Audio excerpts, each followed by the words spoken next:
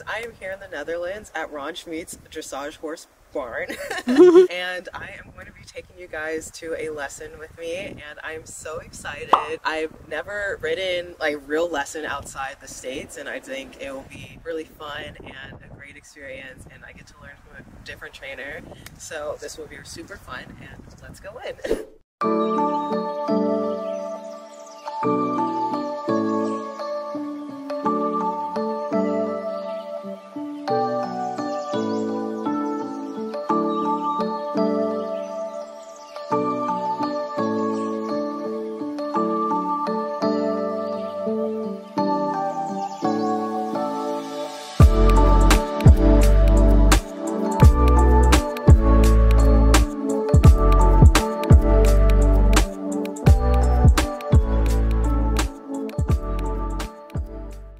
Collected canter. Okay. Instead of not using your hands and with that throwing away your reins, and then the horse runs up for 4 or 5 steps until it realizes, oh, I need to go to canter. Right. Okay. It's much better to support them a little bit with your hands. You don't have to start pulling, but you have to give them a little bit support so they can actually jump nicely. Then they jump into your hands, and then you get a nice collected jump where they start pushing themselves up in the withers already. Okay. Now you kind of make her go flat and forward. Okay, yeah. Essentially, I was throwing away my reins when trying to pick up the canter. It's for sure a bad habit, and I think it comes from my own logical thinking of if there's pressure in the mouth, then that means to slow down, so why not do the opposite when that is completely wrong, and I know it's completely wrong. So Ron was just trying to explain why not to throw away my reins and why it is beneficial for jumping as well as dressage. You're bending where you have difficulties. Yeah.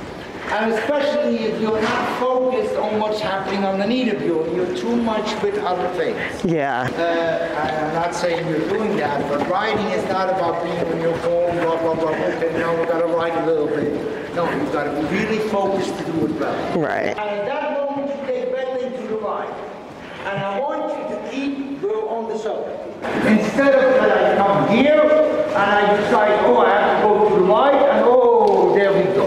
Ideal is when you have her here already bent, 8 meters to do that, before you turn to the right. So don't start turning to the right unless you feel that she's in your outside rein and that she's going to take the bending. Okay. Pushing with your right leg and take the bending. Go, go, go. Doing everything with your inside hand to the outside. Instead of pushing the leg yielding with your left. So that should have been done better. Right. One more time. Do it from A. So continuously go. Go. Wait, you said start at A. Sorry. That's okay. Turn, and now collect, push over, and bend. Yes, push over and bend. Don't look too much to where you go. Look at what you're doing with your horse. You're looking a little bit too much to the area. Sorry. Now what we're going to do,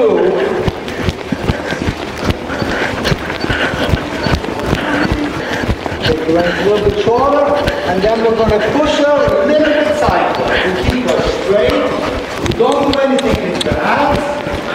And you just push with your left leg to pull it back, and you push her sideways. Yes, good.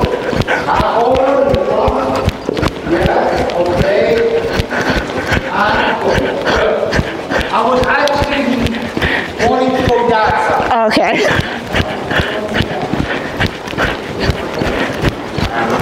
Collect and push. Collect and push. Yes. Good. And push. Make the ball push out. Now we're going to ride serpentine with 3 balls. That's exactly what I want to see. Is that every ball you're going to push your horse towards that outside train. Push and relax and relax. Not don't let it go faster on your inside leg, because that's not what you're asking. Right.